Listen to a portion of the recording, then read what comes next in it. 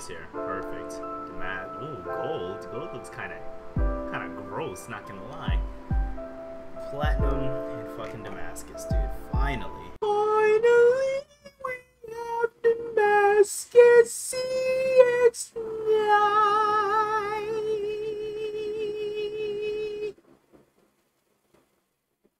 Alright, boys, so we are back and we finally have Damascus for the CX-9. It feels good. I'm gonna be completely honest with you guys. It feels damn good. What did I do yesterday? Oh, I sat here and just did a shit ton of stuff for the universe mode since I'm just like over here just chilling on the channel. Also, I didn't really want to make this a big deal and announce it on the channel, but I guess I'll do it. We have a new join button. You won't see it on your phone, but if you're watching on a laptop or a computer or something, you'll see it. You basically have like a whole bunch of crazy weird emotes for it. Like they're not nothing too crazy, honestly. Plan on getting better at it later on down the line, but they have that, and then I'll do like exclusive live streams to like members only, or not like members only, but I have like members only chats and shit. So if you guys want to join me there, you can. If you don't, that's fine. That's completely fine. Just watching this video already goes such a long way. Screw the money side of things. Literally just watching this video just shows me how much you guys fuck with me in a whole, so that just makes it better. So yeah, we're gonna join the game. We're gonna rock with this. I think after this I'm gonna go back over to Cold War, and I think I've made my decision. I know we were supposed to finish out the snipers and shit, but I don't know. I've just a little bit of, you know, it's been a little bit too much Modern Warfare for me. I enjoy Modern Warfare, don't get me wrong, but we've already had such a long saga in this game.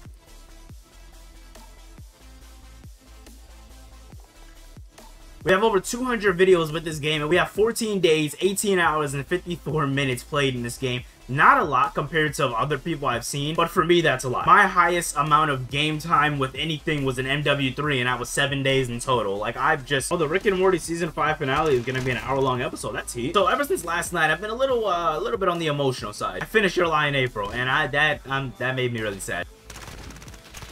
Okay, wait, before I even start talking about it, spoiler alert. I don't know, they just made me feel like everything was gonna be fine. She went into the surgery and she was saying how, like, he gave her hope to want to, like, just be better and want to live, and that's a lot, dude. Like, I know they passed it off as, yeah, he still has his best friend and shit, but he's broken, dude. Like, after losing his mother the way he did, after going through that emotional abuse by his mother and then, like, losing her to that shit, dude, that's fucked, dude. Like, my mind still can't get over that shit. And I'm not even crazy into, like, pianos and music and shit, but, like, fuck. Sad animes do pull out the heartstrings, though. I really did enjoy it. Was it sadder than Charlotte? Yeah, probably. With Charlotte, it was like, yeah, people died, but it wasn't like anybody too. Like when Yu's brother's best friend died, yeah, it was sad, but like we didn't even know him like that. You know what I'm saying? Like, we just met him over the course of like 4 episodes, so there wasn't really that much of a like a relationship with him, you know? And with you, like, losing his fucking self, and with you not really remembering anybody, yeah, that was sad too. But he got to live at the end of it. And, like, yeah, the main character for Your Lie in April got to live, but it's like the girl he loved literally fucking died, and that shit's so sad, dude.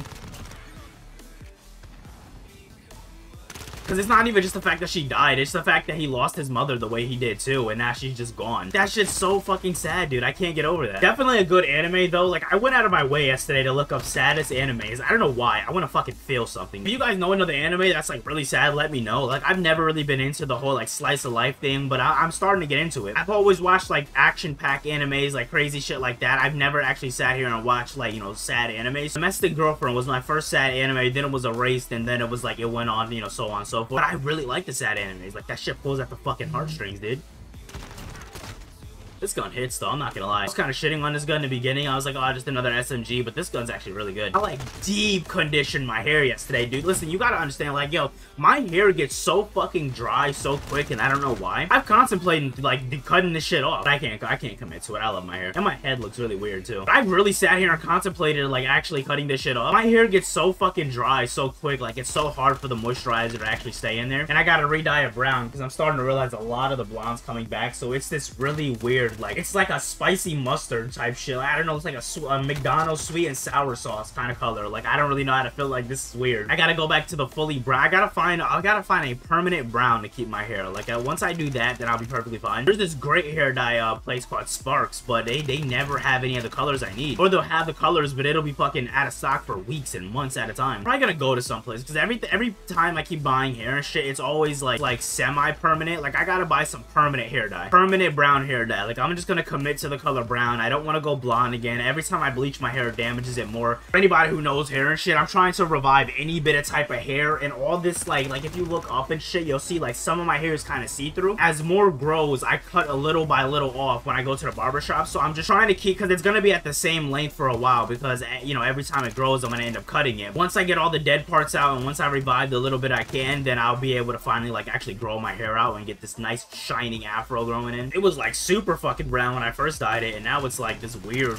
color. At least it's not like those super blonde like it was before. I mean, I'm fine with this. This brings a little bit of darkness to it, because before that super blonde, I was rocking blonde for like 6 months, dude. And it was fine, but it just wasn't really me, if that makes any sense. I was supposed to dye that shit months ago, and then I got lazy and never did it, so I just kept it blonde. I had a problem with the ADS for the CX-9 before, but now I'm kind of digging it. Am I the only person who sits here and they'll like have their phone off the case at all? I go through these weird spots where I don't want to have a case on my phone at all. Like, I don't know why. I have like 3 or 4 cases, but I go through these weird spots where I just don't want to have any fucking like case on my phone for some reason. CX-9 though, shit hits. Was it fun getting Damascus for it? Yeah, it shouldn't have took me as long as it taken me. I already know people are gonna be like, oh man, I would have been had this shit Damascus, which you're right, you would have been had a Damascus. There was no reason for me to have this shit Damascus super fucking late. If you guys don't, then I'll end up going ahead and going over and playing Cold War, because I know Cold War is coming out with a lot of new weapons for the new Season 5. Or if you guys want me to just play this shit until Season 5 comes out, so that, because I'm gonna have to grind the new AR and the new SMG, I'm gonna have to grind Dark Aether, so that's gonna be fun. And yeah, that'll be it for me today. Hope you guys did enjoy this video. If you guys did, make sure you hit the thumbs up button for life, subscribe for more, and yeah, peace.